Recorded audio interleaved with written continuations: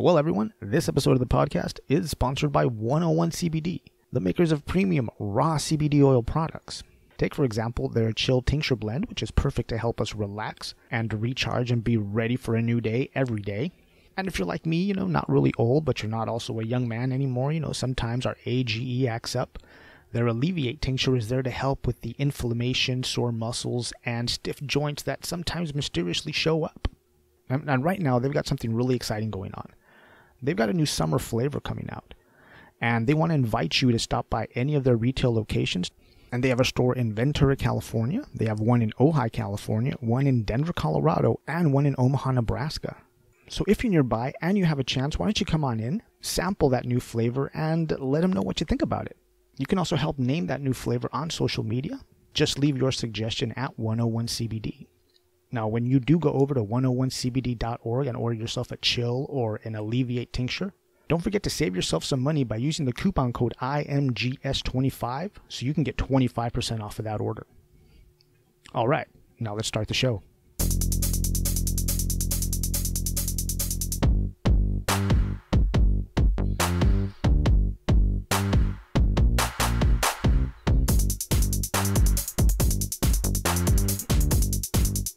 Well, brothers and sisters, hello again. This is the In My Grow Show, the podcast dedicated to taking the mystery out of cannabis. I'm your host, Alex. And I want to thank you once again for taking the time to listen to me. I truly do appreciate it.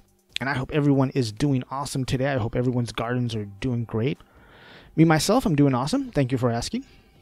Now, a little later, I am going to play a conversation that I had with Nick Tennent from Precision Extraction Solutions, because he was nice enough to come on and talk about cannabis and hemp extraction. But before that, let's talk about a couple of things. So what I've noticed is lately, and I kind of touched on this last time, is that a lot more people are growing cannabis for the first time. And it seems like it's the perfect storm because of, one, the quarantine, and also just the fact that, we're more comfortable with talking about cannabis. And it's also really easy to learn how to grow cannabis from different places. Just the internet alone has changed people's ability to access information about how to grow cannabis. So that's why I say that it's kind of this perfect storm that kind of came together and is really pushing people to just take that chance and learn a new skill in the garden. And I think it's awesome. I think it's great. I think everybody should learn how to grow cannabis. And if you can't grow cannabis because of the state you live in or the country you live in, think about growing hemp. Look into what it takes. What are the laws that restrict you from growing hemp? It's the same kind of, both plants grow exactly the same. But from what I've noticed from growing hemp, and I haven't grown a lot of hemp, okay? I've grown like 2 plants, so don't take this as like I'm a master hemp grower. I'm not, But what I have noticed is that it seems like the hemp plants hemp plants seem to have less pest pressure. They seem to deal with it better. That's the main difference that I've noticed between cannabis and hemp and growing both of them. So because so many new people are taking the chance at growing hemp, I've decided to put together an actual, from seed to harvest series of how to grow cannabis at home, how to make your own cannabis garden. And I'm calling it Cannabis Gardening 101. I'm just going to be talking about the easiest way that I know of that I learned how to grow cannabis in soil. So, if you're a new home grower, if you know somebody who's just starting to grow, check it out or pass it along. So staying on the topic of a new home grower, a buddy of mine who's just growing cannabis for the first time, calls me up, not so much in a panic, but kind of concerned that because he was seeing these gnats on his topsoil. And I told him that more than likely they were fungus gnats. And the reason they're there is because they really like to hang out in the wet topsoil of a plant. That's their little playground, They really love a wet soil. And they're not really that harmful unless you just don't pay attention to them and don't do anything to kind of fight them or mitigate it. Because like any pest, if you don't try to manage them, they will do damage to your plant. At the very least, they're going to stunt the growth. So what I suggested to him was, since his plant was in a 3-gallon nursery pot, those black pots, I told him to put that pot in a drip tray. Those drip trays are probably only about 1.5 inches, maybe 2 inches deep. And I told him that on watering days to water the drip tray, fill the drip tray up. Because what's going to happen is that plant will get watered by what's called capillary action or a wicking action. the soil is going to absorb the water from the bottom up. And I suggested to him to fill it once, leave it alone for like 10, 15 minutes, come back, fill it again, because usually the water level is going to drop. And I usually don't fill those drip trays for a 3-gallon more than 3, maybe 4 times. At the 4th time, there's still a little bit of water left over. You can either suck it out with like a turkey baster or something, or just leave it in there. So what's going to happen is that because of that capillary action, because of that wicking action, the plant is going to self-regulate how much water it takes up. And it'll take up as much water as that soil can hold, but yet leave those first top 2 inches dry. It's not going to be very attractive for fungus gnats. So you'll see that fungus gnat number drop significantly. If there's no wet topsoil, there's no playground for them to want to be attracted to, so, that number will drop. So that's the easiest solution I had for him for his fungus gnats. And the other thing I wanted to talk about was that for about the last 4 weeks, I've been microdosing psilocybin. I have access to these psilocybin chocolates, and each one has 3 grams of psilocybin in it. So I've been taking about 20 milligrams for about 2 weeks, and I started with 10 milligrams about a month ago, and I'm taking it every 3 days, and it seems to be working pretty good. I've definitely noticed my attention is a lot sharper, my creativity is a lot better, or at least a lot quicker, I guess you could call it. It's kind of hard to explain the creativity part. So right now I'm at 20 milligrams, and to be honest with you, I'm going to take it up to see what my threshold level is. I want to see at what point do I actually see any kind of visuals or see any kind of new tracers. I say new tracers because when I was a young man, I did do a lot of psychedelics, and I occasionally have the acid flashback. I occasionally have like more tracers than usual about things, but while I'm doing the psilocybin, I have not seen any new tracers or any kind of new visuals. And one of the things that I had read is that one of the first signs that you've taken too much psilocybin is that you get sleepy. I haven't felt that either. So now before I started microdosing psilocybin, I did talk to a doctor friend of mine, Dr. Felice. He did explain to me it wasn't his area of expertise, but he's the one who suggested start low and work your way up. He also suggested to take notes, to see how I felt before, during, and afterwards, all of that stuff, just to see if it's actually helping or doing what I want it to do. And I'll keep you updated to where I'm actually at as far as what's my threshold level. And I say I'm now when I say 20 milligrams, hold on. Now, when I say I'm taking 20 milligrams, I don't know how exact that is. The food scale that I have only goes down to grams. So I had to do some like kitchen math, how many tablespoons and this and that and the other. So I say 22 milligrams is where I'm at, more or less. I'm taking a quarter tablespoon. No, I'm taking a quarter teaspoon of this psilocybin chocolate, which according to my math comes out to about 20 milligrams right now. I could be wrong. I could be taking more. I could be taking less, but I say it's about that much. So keep that in mind if you want to start microdosing. Find yourself a food scale or some way to actually measure a milligram. I think that's going to be really helpful. But that's also why I suggest, starting low and then working your way up. That's what I'm doing. All right, now let's do the strain of the week. And today we're going to talk about the Purple Punch, which is an indica heavy cross of the Larry OG and the Granddaddy Purple, or the Granddaddy Perp. And it has a nice, sweet, piney taste and smell to it. And this flower that I got had some really great bag appeal, It was nice and frosty looking. And, it was really fluffy, real moist, a little sticky. And the high was kind of a medium high. It came in at about a 19% THC. The thing I didn't really enjoy about it was that it did zap my motivation a little bit. And I blame that fully on the heavy indica strain that it is. But the zapping of motivation wasn't too bad. I was able to fight through it. I know a lot of people who like the Purple Punch. It's really popular, and I can see why. Again, great taste, real subtle high. At least for me, it was really subtle. Wasn't too heavy. Now, the pretentious internet says that the Purple Punch is a delicious dessert strain. So my question is, what makes it a dessert strain? Is it that it has a fruity taste, or because the internet suggests that you have it like at the end of a meal, like a dessert wine? What the fuck does that mean? When I hear like a dessert strain, it makes me think like I might have a Twinkie and a bowl of the purple punch.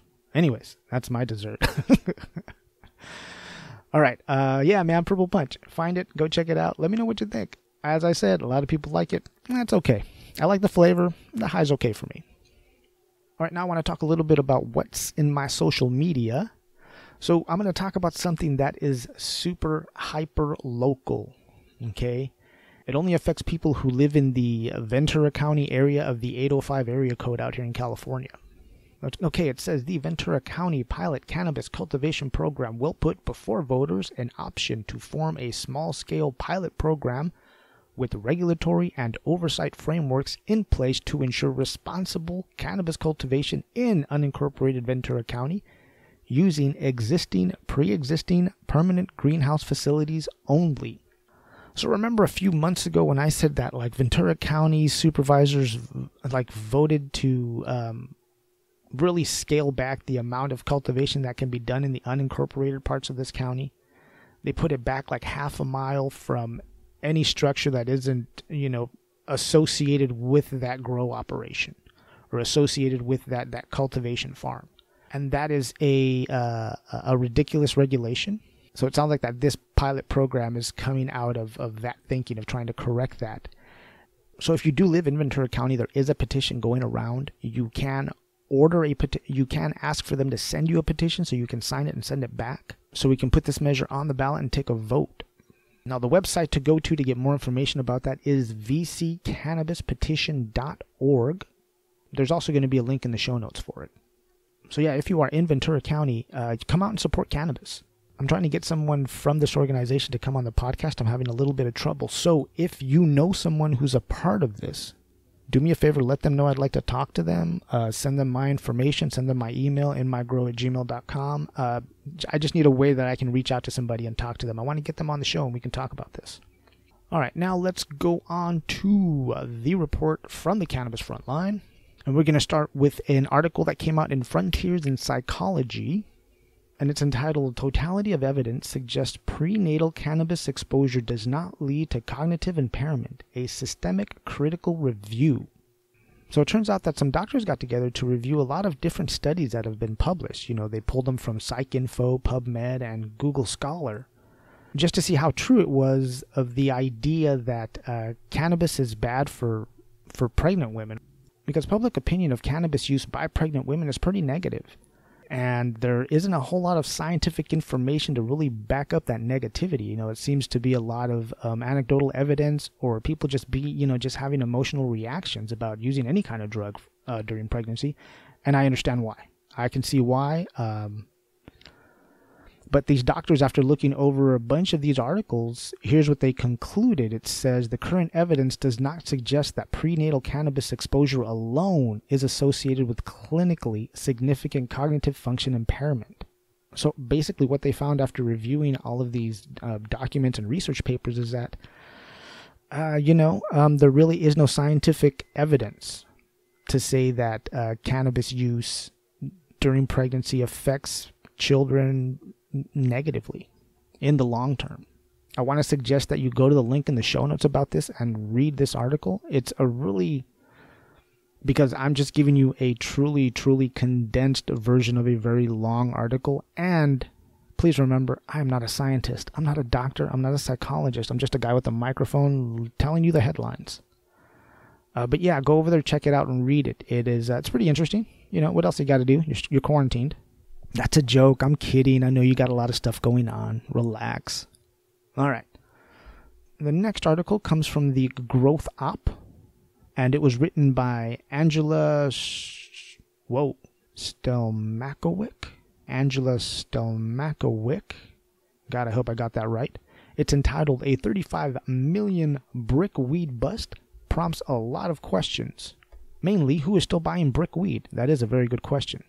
All right, but let's read it. The day didn't end well for 3 men and a woman who have been arrested in what's believed to be Jamaica's largest drug bust ever.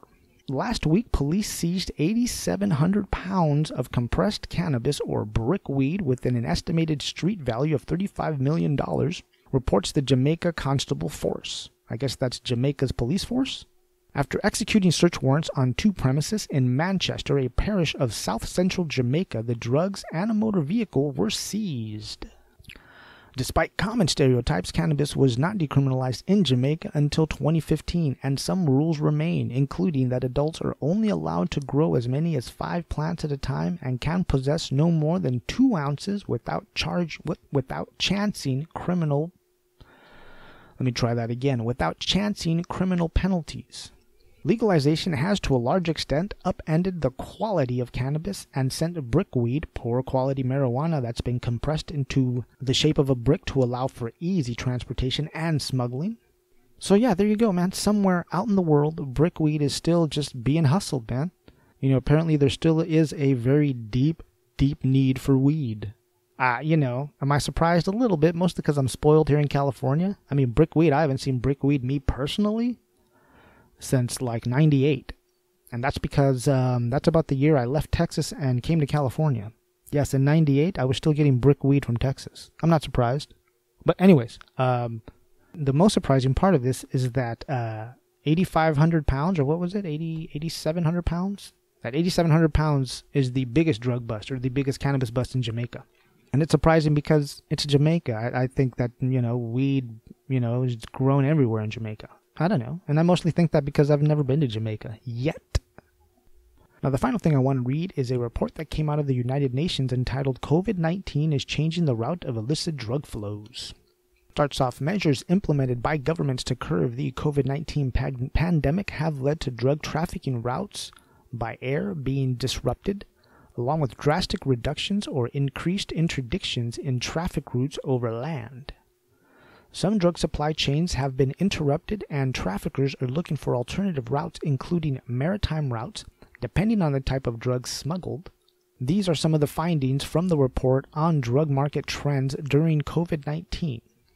Synthetic drugs such as methamphetamines tend to be trafficked across continents by air more than other types of drugs. Restrictions on air travel are therefore likely to have particularly drastic effects on the illegal cargo. The bulk of cocaine is trafficked by sea, and large cargoes have continued to be detected in European ports during the pandemic. So cocaine is smuggled mostly through ships, and I guess since a lot of cargoes in ports, they're going through and inspecting a lot of it and finding a whole bunch of cocaine, I guess. So far, heroin has mostly been trafficked by land. But due to the pandemic, maritime routes seem to be increasingly used now to traffic heroin, as shown by seizures of opiates in the Indian Ocean. Aha. So instead of going over land, heroin's coming from the ocean now, or from across, somewhere. It's coming by boat. All right, now here's the one I'm interested in. Trafficking in cannabis, however, may not be affected in the same way as that of heroin or cocaine, given that its production often takes place near consumer markets, and traffickers are thus less reliant on long trans-regional shipments and large quantities of drugs. So there you go, man. Even the illicit drug trade and drug shipping, cannabis is still king, it seems. And this is just the first part of this report. It's a really interesting read. There is a link in the show notes. Check it out. It's really to me, it was a fun read. Just to see the way trends are going, because it also talks about like drug consumption trends during the quarantine and trends in drug production. So yeah, in the show notes, check it out. All right, now let's start talking about Cannabis Gardening 101. And before you even buy any seeds to start your cannabis garden, there are a few questions you need to ask yourself, in my opinion. First of all, I want to congratulate you on taking a bold step in gardening. It's natural that you're going to feel a little nervous, a little hesitant when you take on a new project. But I just want to reassure you, if you can grow a tomato plant, you can grow cannabis. And I want you to know that there is no single perfect way to grow cannabis. As a matter of fact, eventually every gardener winds up with their own style of growing. Now, are you going to have to learn some new vocabulary words? Yes. Are your hands going to get dirty? Yes. Are we going to have fun learning how to grow cannabis? Absolutely, man. I guarantee you that you're going to turn into one of those people that will just sit outside and stare at their cannabis plants for no reason. You're going to find yourself doing that, I promise. And my hope is that by the end of this series of Cannabis Garden 101, You'll be able to use that cannabis flower without worrying about how it was grown, because you're going to know exactly the kind of inputs that went into growing it. Another benefit to having a cannabis garden is that you won't always have to pay those high dispensary prices. And that's an important thing, especially if you're a cannabis patient on a fixed income, because none of that cannabis that you buy for your condition is covered by any insurance that I know of. And also, if you're a recreational user on a fixed income, you can also grow your own recreational cannabis, again, without having to always rely on high dispensary prices. And we're also going to show you ways to make tinctures, edibles, and topicals with that cannabis flower that you just grew. And on a more personal note, our hope is that as you learn how to grow cannabis and become part of a cannabis community, that you'll also become an advocate for it. Hopefully you'll become involved in shaping your local cannabis laws and regulations, since, it is going to affect you. Now, the simplest way I know how to teach someone how to grow cannabis is in soil in a container outside.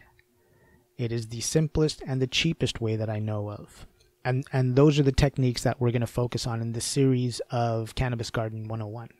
Now, before you jump into the internet looking for information on how to grow cannabis, because there is a lot of it and very confusing, there are a few questions, like I said earlier, that I think you need to ask yourself.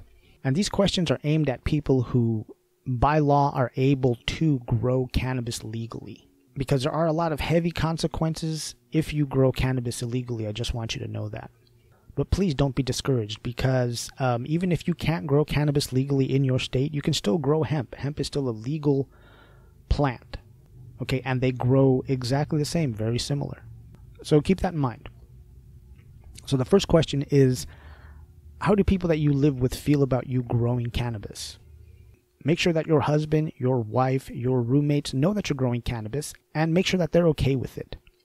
Because one of the things that can be a problem in your cannabis garden is when the cannabis starts to flower, it does have a distinctive smell, and some people don't like it. So just to keep the peace at home, make sure everyone's okay with it. Make sure they understand what you're going to do and what's going to happen. Now, also, why are you starting to grow cannabis? Are you a medical patient? Is it just recreational? You're going to want to know this also because in some states, in some places, you do get more leniency if you're a medical patient than you are if you're recreational. So again, this is where the law comes in. Please know your plant limitations. The next question is, do you have time to grow cannabis? Typically, you're going to need about 10 minutes a day per plant, depending on what phase of growth they are. The more mature your plant is, the more attention they're going to need from you. So think about that. And then you have to think about how much room can you dedicate to your new garden. That's going to be really important. You're going to have to plan ahead because, yes, plants, like anything alive, starts off small and they wind up getting bigger as they mature. And then one of the bigger questions about starting your garden is your budget. Can you afford, $75, $100 for a 10-pack of seeds? Yes, seeds from a reputable seed bank and reputable breeder will cost you about that much. Now, you may be able to find seed exchanges online. There's a couple of really good ones. Strainly.io is a really good one. Please be very careful because there are a lot of shysters in the seed game.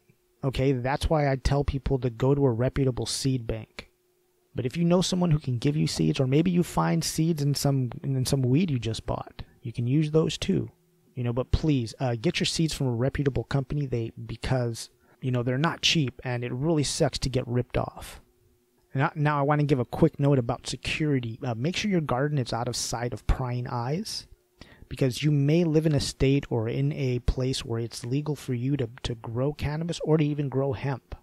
So you're safe from the law coming in and kicking your door down. But if your garden is somewhere where a stranger may walk by, it's very possible they could steal one of your plants.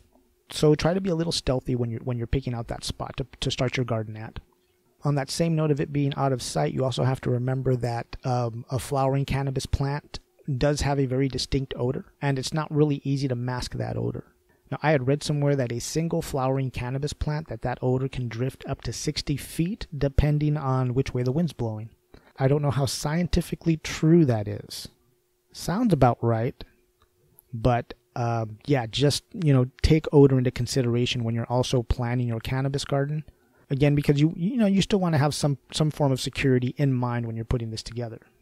And the last thing that I'm going to stress when starting a cannabis garden, okay, I don't want to discourage anybody. I love the idea. I'm really proud of you for wanting to try it. If I can help you in any way, you reach out and you can ask me a question. But please, please know the law where you live about growing cannabis, because if it is not legal, there are all kinds of really heinous consequences to you getting busted growing cannabis. Another thing about that is, even if you do live in a state or in a place where they allow you to grow cannabis, please be aware if there are any consequences for you growing cannabis if you live in public housing, because there is a chance that you could lose that public housing if they catch you growing cannabis. Now you may ask, well, what about hemp? Is it the same thing for hemp? I don't know. Okay. Commercial CBD hemp and cannabis look exactly, smell exactly the same. It is hard for anyone without a lab test to tell whether a plant, just by sight and smell, is hemp or cannabis. And if you live in public housing, I don't know if that's a fight you want to take on. Like I said, just be aware of the law. Wow, I'm losing my voice. And those are the basic questions that I think you should answer before you start your cannabis garden. Next time, I'm going to go over the differences between male and female plants and the different strains, indica, sativa, and ruderalis. And maybe even go into some seed selection. We'll see how time does. But that is Cannabis Gardening 101 for today. All right, now, next, I'm going to play a conversation that I had with Nick Tennent, who is with Precision Extraction Solutions. He came on to talk about a couple of new techniques that they developed, but while I had him on the show, we explained a little bit about what winterizing is. We went over a little bit about color remediation, and also, just some notes about what a distillate is, or how a distillate's made, or why it's used. So I want you all to hang tight. I'm going to play a little bit of music, and then I'm going to put that on for you.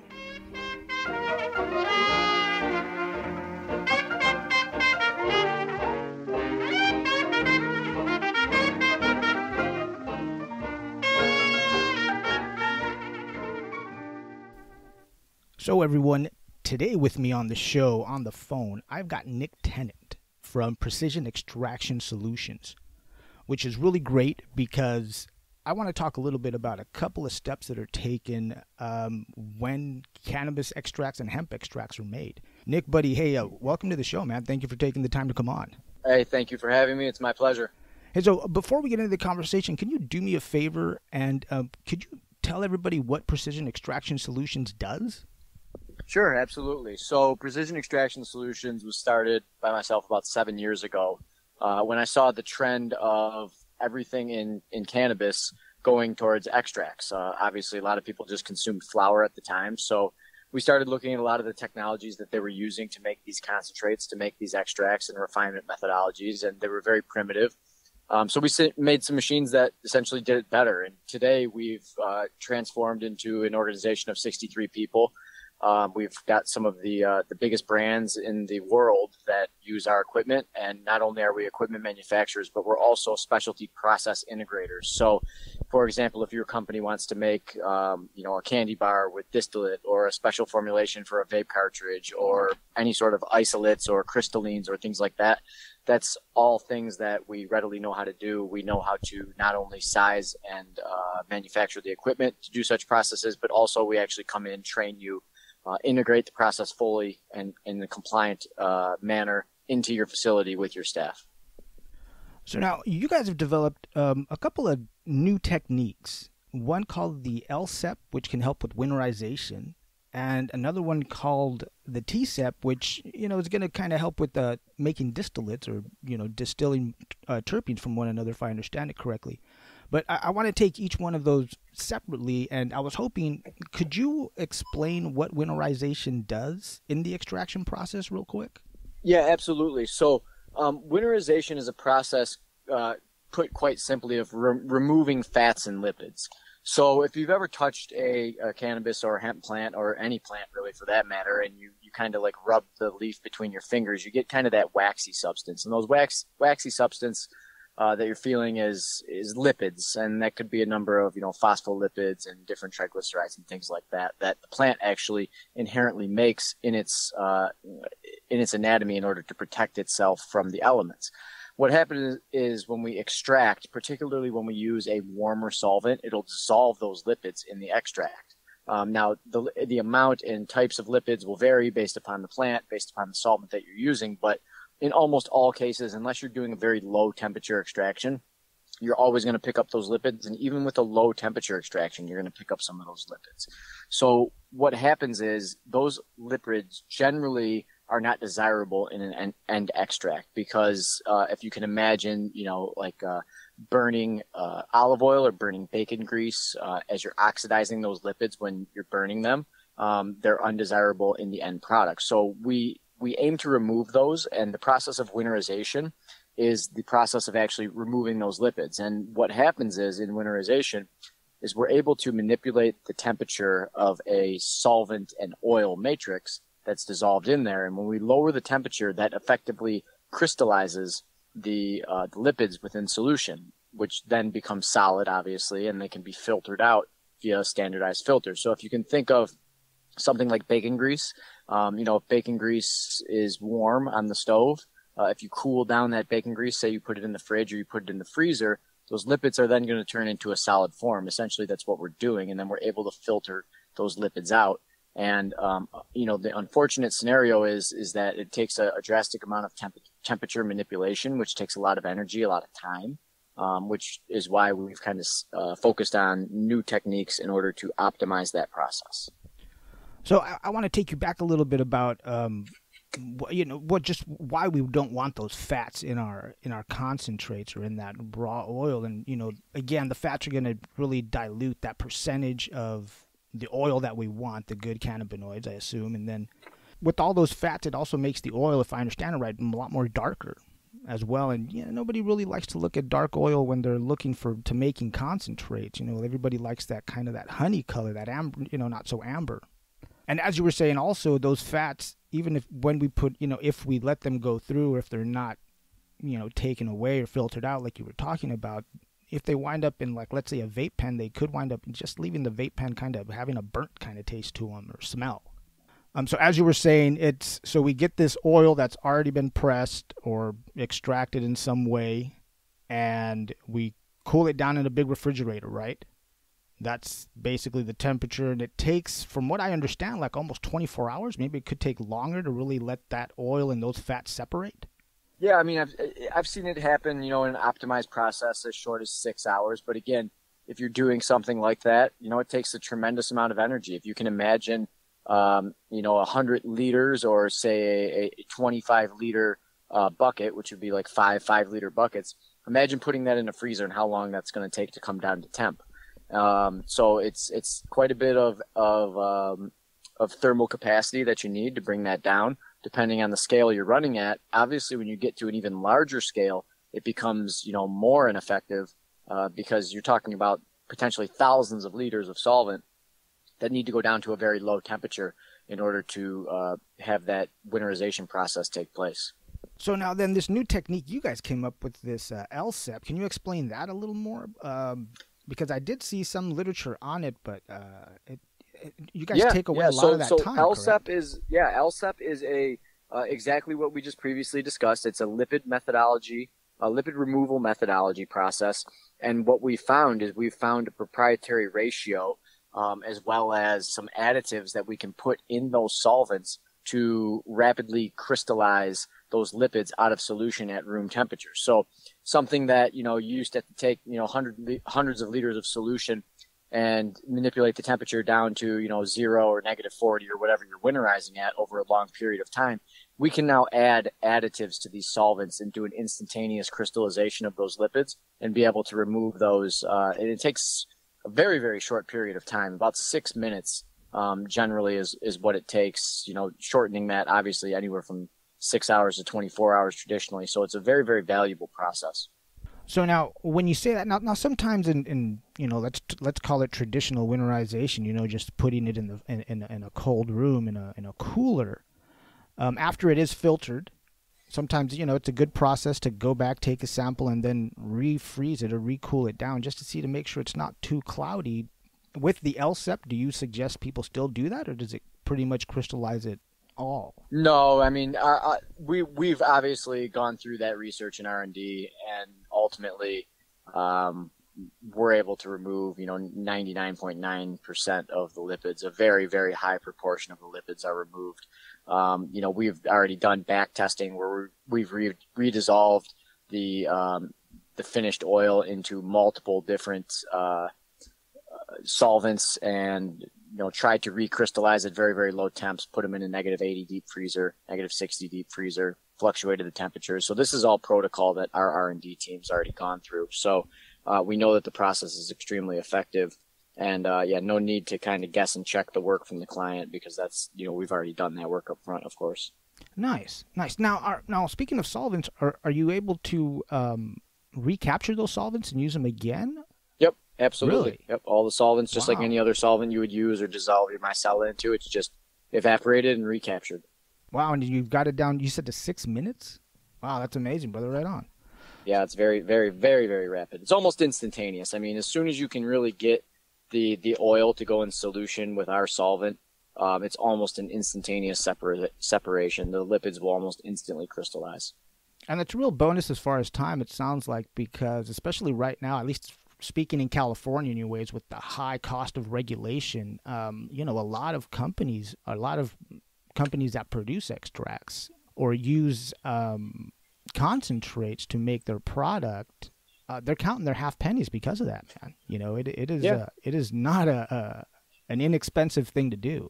No, absolutely not. No, it's every efficiency in the process. Look, in mature markets like California, you're going to have guys that have been, in the extraction game for 7-8 years, that are going to know the best techniques, that are going to have the most efficient processes, and are going to have substantial throughput. And ultimately what that means is they're going to run their business at a profitability standpoint that is going to drive the market price of the commodity or of the oil down. So, they're operating off a 20% EBITDA margin or whatever it is, and they're comfortable on that. So new entrants need to be cognizant, if they're going into a mature market with many mature constituents in it, that it's very important to understand the efficiencies of your process and how your costs and your throughputs of those processes are going to work with your P&L and how your business is going to be profitable. So every step along the way, every hour saved, every step saved, every liter of solvent retained, those all add up, and ultimately it's a game of efficiencies. Now let's switch over a little bit, and can you talk about like distillates? Where would like a regular customer come in contact with a product that has a distillate, or what is a distillate? Yeah, absolutely. So distillates, let me describe the product a little bit. So if you think about comparing it to oil coming out of the ground, like regular oil. Oil can be turned into gasoline, kerosene, which are all effectively distillates of oil. And this is kind of the same principle. We have generally a crude oil coming out of the plant. So we're doing our first pass of extraction. We're getting that crude oil. That crude oil will have any number of adulterants in it that are undesirable, whether it's lipids, chlorophylls. We talked about, the lipids and the discoloration from the chlorophylls previously. The goal is to remove all that. And we do that through a variety of filtration, winterization being one of the processes. But the main process is distillation. So what distillation does is it actually molecularly evaporates the THC molecule based upon its weight. So different molecules have different evaporation temperatures based upon their weight and their chemical properties. And if we know where these fluctuation points are, we're able to separate each molecule individually. So that's what's happening with the distillate, is we're taking that crude oil. We know where that, they call it a fraction point. We know where that fraction is for THC, and we fractionate it out through distillation. And what the resulting factor is you have a very concentrated form of THC. It's very, very stable. And, it may be anywhere between 85 to 95% THC concentrate by weight. The rest of it is generally minor cannabinoids, whether it's CBC or CBN or, THCV or whatever it is, generally a profile of the additional minors. So this product then becomes very stable as a THC stable product, as a product that has a requisite or repeatable amount of THC in it every time. So it's a very excellent base for a lot of products, because when you go to buy a Pepsi, you want the Pepsi to taste like Pepsi every time. In order to do that, they need to have stable ingredients. So the distillate product, to your original question, is found in pretty much, I'd say, 60% of products across the shelf. The main constitutes would be vape pens, they'd be edibles, they'd be topicals, they'd be tinctures, things like that are very, very common to have distillate in. because if I'm making a vape pen and I want to combine it with a certain terpenoid profile or terpene profile, which I can blend back in, I can have that same stable 90% distillate every single time. As opposed to if I'm doing it strain specific, it's going to be completely dependent upon the strain, because one strain may be 60% extract, the other might be 75. You'll be inducing a different effect every time, which is completely dependent on the original genetic of the plant and how that genetic of the plant is producing those cannabinoid profiles. Whereas distillate is completely opposite. You're fractionating that THC and you're creating kind of what I would argue to be a commodity-based product, with that psychoactive ingredient being THC, and then stably replicating that through many products in the market. And now your system, the technique, I should say, that you guys developed, I guess it's a technique. It's called the TSEP. Now, how does that improve that separation? Sure. So TSEP is actually a technology for hemp. So hemp is kind of the exact opposite of distillate, of THC, traditional THC distillate. So everybody may or may not be aware, but hemp is defined by law. Technically, the hemp plant is a cannabis plant, and everything is a hybrid nowadays. So what we're really talking about is we're talking about a cannabis plant that has a THC content of less than 0.3%. So when we have a THC content of less than 0.3%, it's classified by law as hemp. That means you can grow it outside, you can grow it on an industrial scale, you can put thousands of acres in the ground, as long as you're below that 0.3 THC. By weight on your dried flower or your dried hemp plant. But what happens is if we have 0.3% THC in that hemp plant in the original plant, when we extract it, obviously everything's getting concentrated. So now we have a crude oil or a distillate of CBD that has anywhere between, we'll say, 1% to 3% THC. That then throws it above the threshold of hemp classification, and that's what we call hot oil. We call it, the batch is hot because it has too much THC to be legal. So the remediation of the THC from that CBD distillate or from that CBD crude oil is a key process. And up until now, the only methodology to do that was either reverse phase flash chromatography or standard chromatography. So these are basically, in layman's terms, a filtration method that are very inefficient, they're very slow, and they have a very high cost to operate because of the media used and the loss of the cannabinoids within the media. So the key component is with this TSEP, it's a solvent-based process that we were able to work about 9 months and figure out how to, again, separate that THC molecule out, isolate it, and leave behind the purified CBD along with all of the purified minor cannabinoids. And that's exactly what TSEP does. So we can take that crude oil that becomes hot out of the hemp field, we can subtract that THC or remediate that THC out with the TSEP process in a very, very efficient form, a form that I should mention is about 25 to 35 times more efficient than standard chromatography. And we're able to do that at a very, very low cost of about $3.50 per liter of crude oil being processed, as opposed to chromatography is about $350 per liter to remediate the THC out. So that's where that process comes in, and that's the distinction between the T-free or the THC-free distillate for CBD oil and CBD vape pens. They want all these products to be THC-free, and this is the methodology on how we get there. Both of those systems, both of those techniques, I mean, how scalable are they? I mean, what is the biggest you guys can put together, and what's the smallest for, like, let's say someone who's starting out? Sure. Yep. So we have two standardized sizes. For the LSEP, the standardized throughput is 7 liters. I'm sorry, for the TSEP, the standardized throughput is 7 liters per hour, which is quite sizable. And for the LSEP, it's up to 60 liters per hour. Now, these processes are scalable. We have many industrial clients. With the advent of the hemp boom last year, we picked up many industrial clients, many large-scale producers that really are talking about, processing 10,000 pounds a day and things like that, as opposed to batch processors where you might be at a couple 100 pounds a day. So these processes are scalable to really any scale theoretically.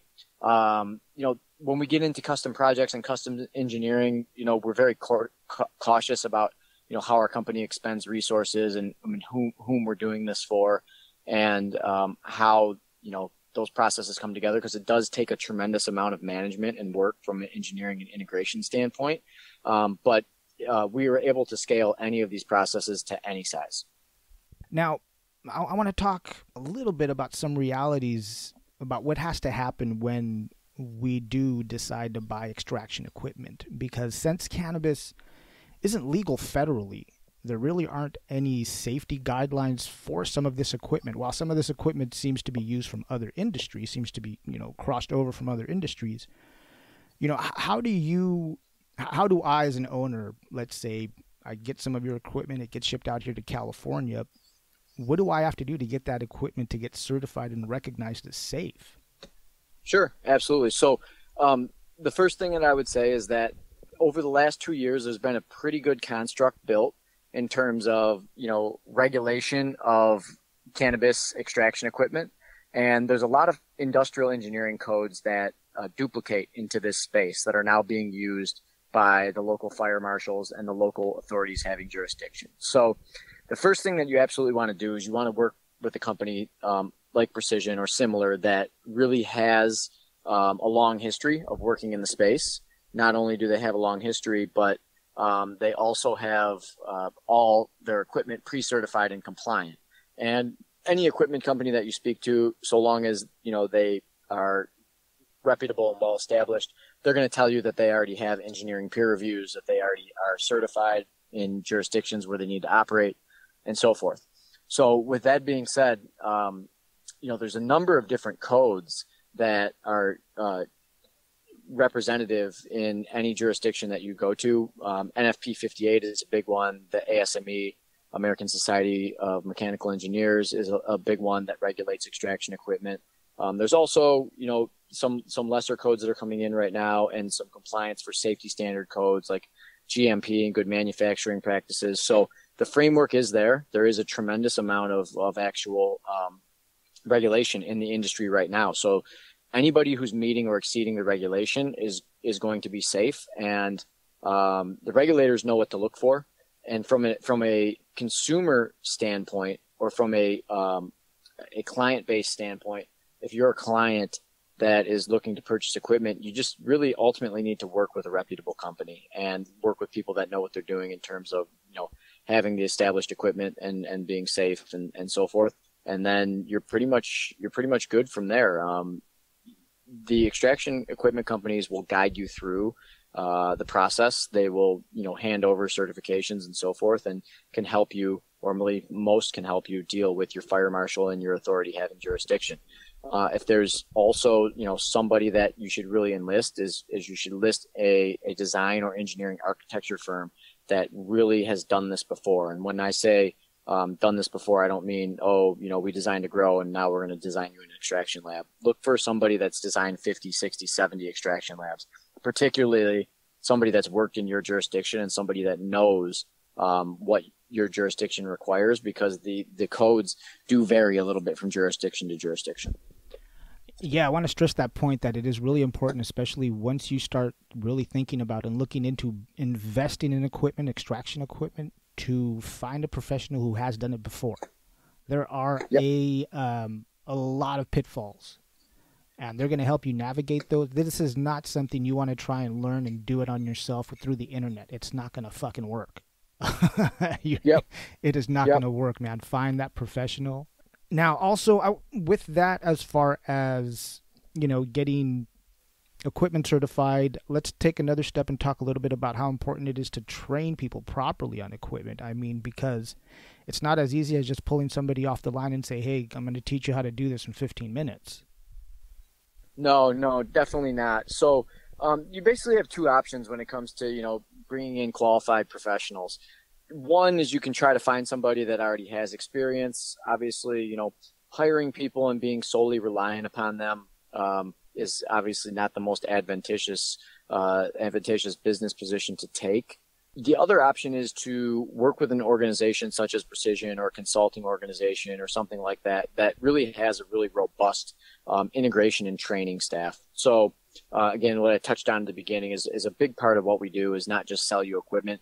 We'll make sure that we're standing there, we're training your staff, we're putting together standard operating procedures. We are fully integrating that equipment until ultimately you're making the product, your end product that's desirable and the end product that you want to make.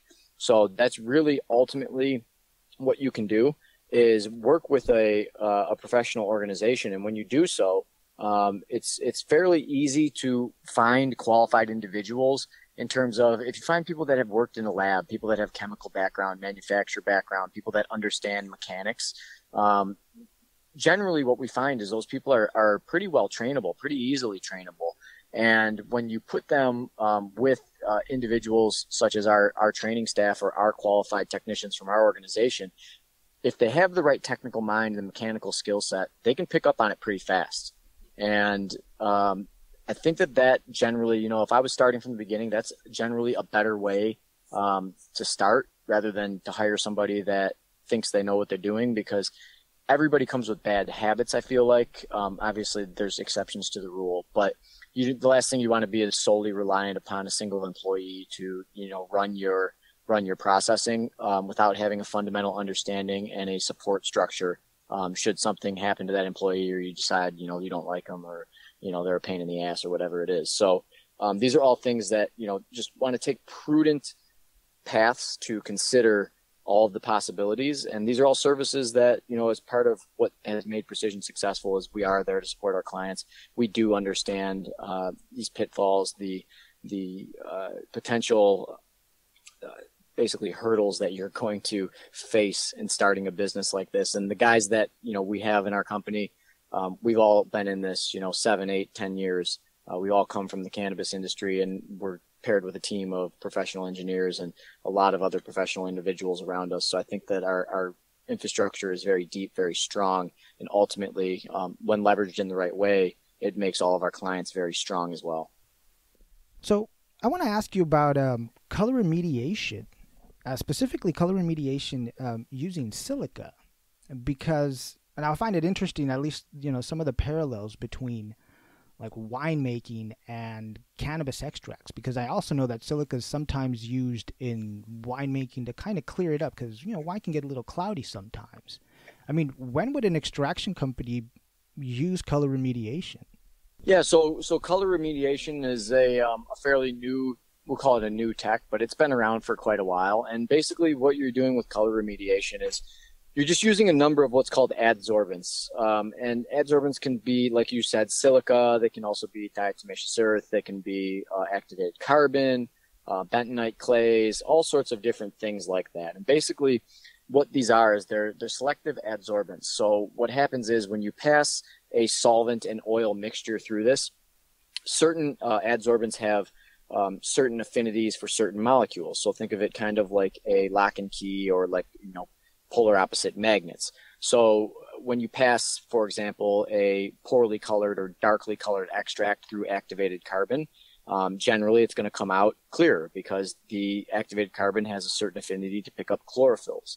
And these, this science gets pretty deep in terms of, you can mix these different medias, you can combine them, you can press them, you can have them at different densities, different pressures, different temperatures, different throughputs, and ultimately it's a field of science in itself.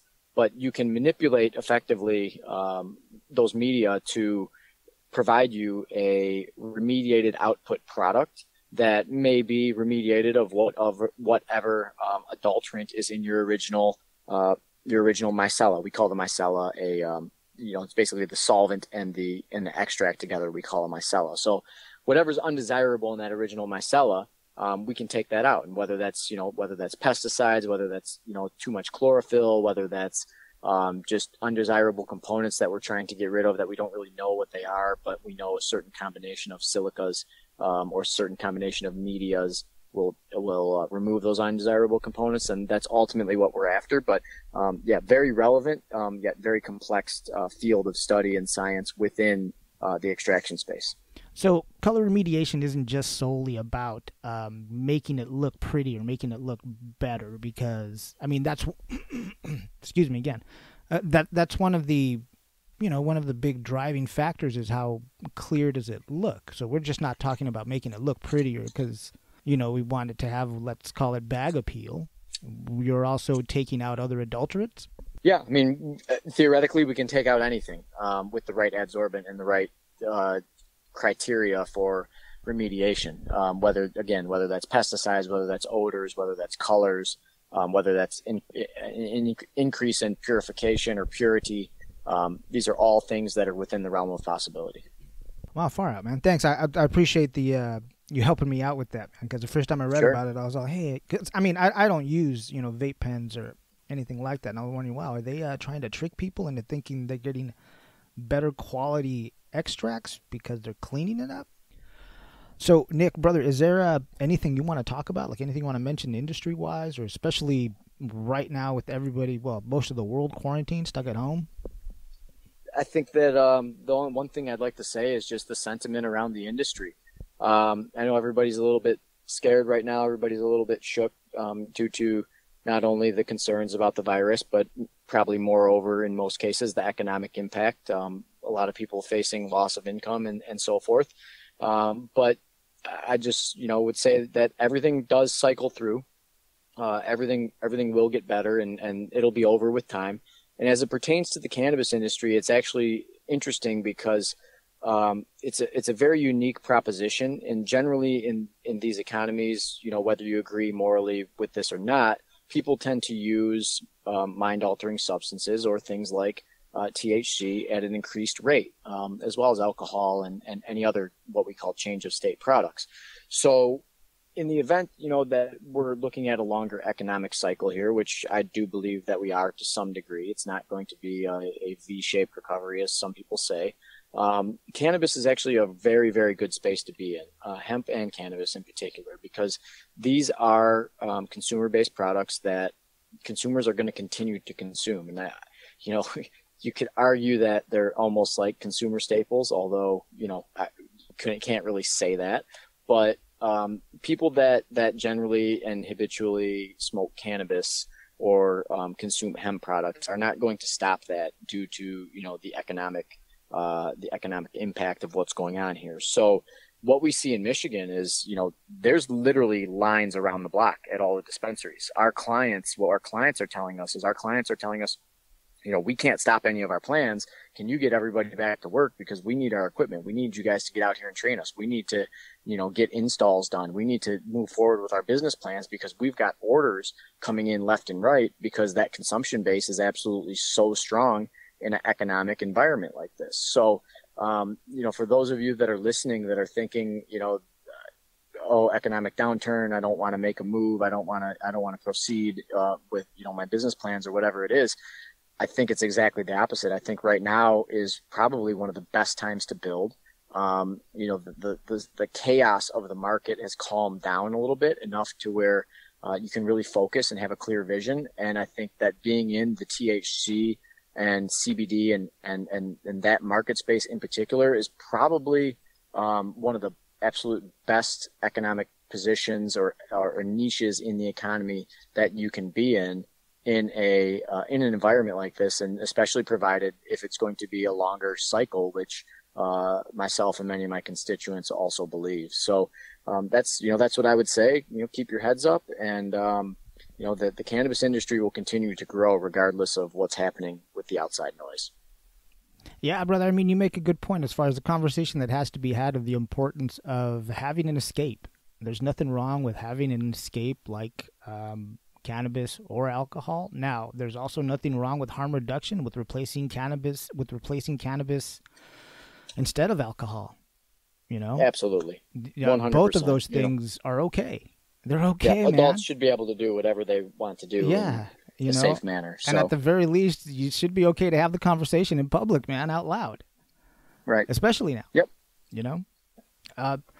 Nick, brother, I want to thank you for taking the time to talk to me, to get on the show and just help us understand what you guys do over at Precision Extract Solutions and a little bit about, some of the processes in making cannabis and hemp extracts.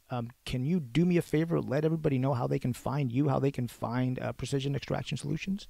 Yeah, absolutely. So just type Precision Extraction into Google and we'll pop up. If not, it's precisionextraction.com. All of our Instagram and social media handles are at Precision Extraction. And if you want to give us a ring, the number is 420-0020. And we are still working. We're busy, and our people are in the office. We're happy to help you with anything that you need. Far out, man. Far out. Thanks a lot.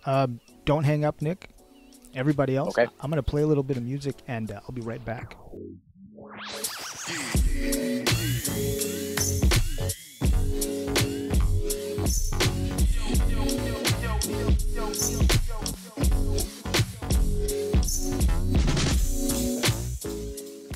Well, there you go, everyone. Just a little window in what it takes to make those cannabis and hemp extracts. Once again, I want to thank Nick Tennent for taking the time, man, to being on the show. I truly do appreciate that. And if you have a question or a comment about this episode, you can send me an email. That is inmygrow@gmail.com. Or you can find us on social media platforms at inmygrowshow. Well, mis amigos, my friends, you know what? That's the end of my notes. That is all I have to share with you today. I want to thank all the artists who let me use their music to put the show together. Now, if you are a cannabis company and want to advertise with our worldwide audience, sort of let everyone know what you're doing and what new things you've got going on, you can send me an email. That is inmygrow@gmail.com, and we will absolutely figure out the best way to do that for you. Now, as always, if this show has given you value, if it's educated you, if it's made you think, if it's given you a little escape from your day, do us a favor and help us out with a financial donation. All amounts are welcomed and appreciated. $1, $2, $5, $1 million, whatever you got, it's okay. You can go over to patreon.com/inmygrow to make that donation. Another way to help out is that you can go to the website, inmygrow.com, click on the Support the Show tab. You can buy a t-shirt. You can also use PayPal, that is inmygrow@gmail.com, to leave that donation. And yet another way to help the show financially is before you go shopping on Amazon, click on the Amazon link at the top of the show notes so that they know that we sent you. The show gets a commission and it doesn't cost you anything. Now, as always, if you can't support the show financially, don't worry about that, man. I get it. Okay, here's how you can help the show, though. Subscribe to the podcast wherever you listen. Leave a rating and a review. Then go to the website, inmygrow.com. Subscribe to the website. And go to YouTube. Search for the In My Grow Show with Alex. Subscribe to the YouTube channel. And then after you do all that subscribing, just tell 3 other people about the show. Really simple, just 3. You can tell more if you want, for sure, but, at least 3. All right, brothers and sisters, well, I'm going to go ahead and get on out of here. I think I've said enough today. Remember that I love you all very much, and to always grow, learn, and teach.